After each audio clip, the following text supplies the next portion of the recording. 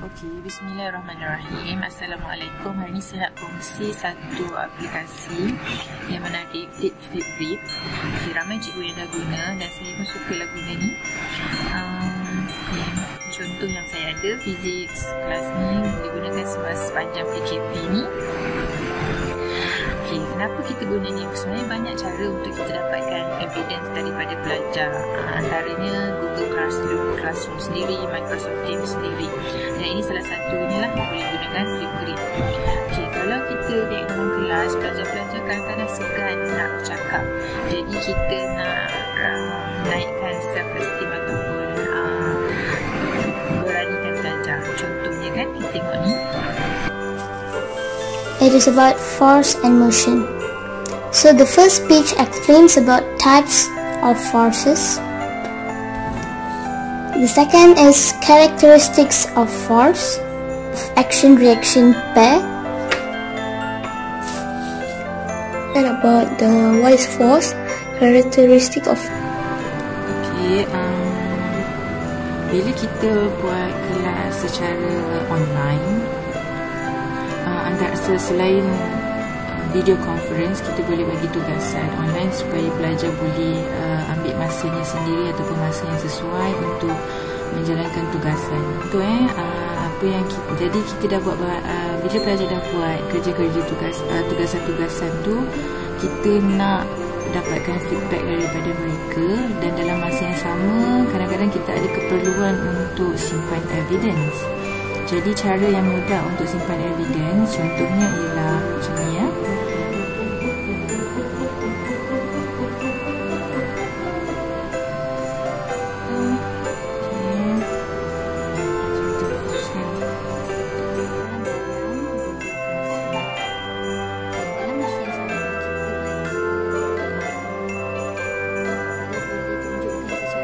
Kita gunakan Flipgrid supaya pelajar boleh bagi feedback ataupun share lah apa yang dia dapat.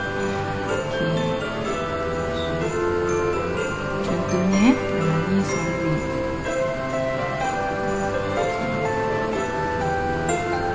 Tengoklah pelajar lagi. Hi teacher, today I'm going to tell you examples of recursion and abstraction of science. There are a lot of good characteristics of Kita boleh bagi markah. Okay, Assalamualaikum and hi to teacher and all my friends.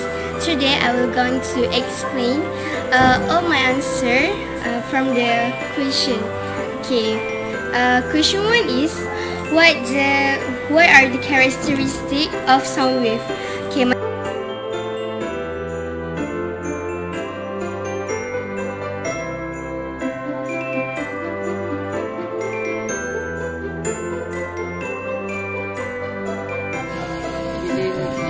Di rumah atau di sekolah pun kita dapat evidence yang simpan macam itu. Dan kita boleh bagi markah pada idea, performance, dan kita boleh bagi dekat semua. So sebab bahan macam ni kita susah nak bagi simpan evidence ni, jadi kita simpan evidence di sini.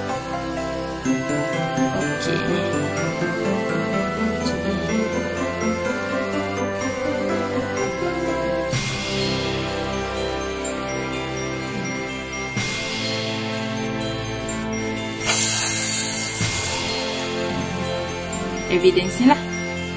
Okay. Kita balik lah. Tapi kita sekarang kita je lah.